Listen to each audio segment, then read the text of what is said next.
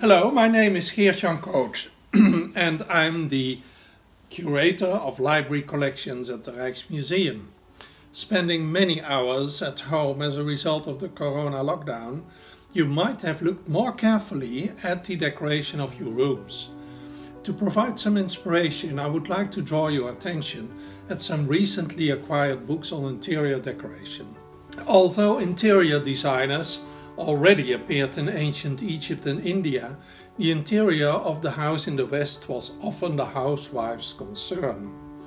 But in the 19th century, architects increasingly employed furniture makers and upholsterers to carry out the design of the interior space.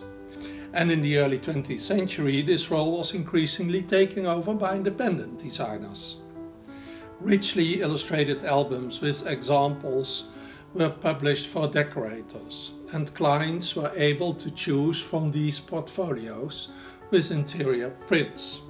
A recent acquisition of the Rijksmuseum Research Library is the publication Decoratieve Voorbeelden, Decorative Examples.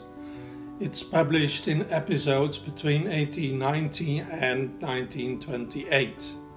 The illustrations are intended as examples for illustrators, painters, graphic designers, decorators, sculptors and architects. The lithographs provide a broad overview of motifs in Art Nouveau style. Elegant scenes are also included, such as Bathing in the Sea by Max Colombo and Dancing Fauns and Nymphs by Georg Barbier. Art Nouveau had a major influence on the development of the interior design. Characteristic is the blurring of the boundaries between painting, sculpture and crafts. The combinations of these different disciplines is very visible in the next publication, Ornamentik der Gegenwart. Both acquired volumes are part of a series of 6 portfolios. Several designs with intricate patterns and imaginative Art Nouveau motifs are shown per plate. Art Deco became fashionable around 1925. This style is mainly geometric and tighter, using sharp lines. A particular beautiful addition with interior examples is the French publication Décoration moderne dans l'intérieur, Modern Interior Decoration, which was published in 1935.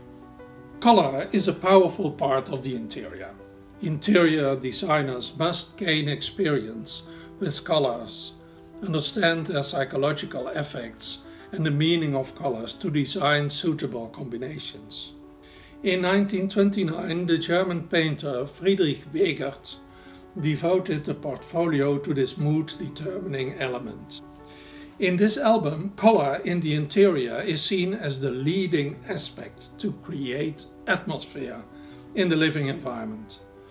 These rare books with beautifully executed designs of ornaments and interiors are very interesting sources of inspiration for contemporary artists, architects and interior designers.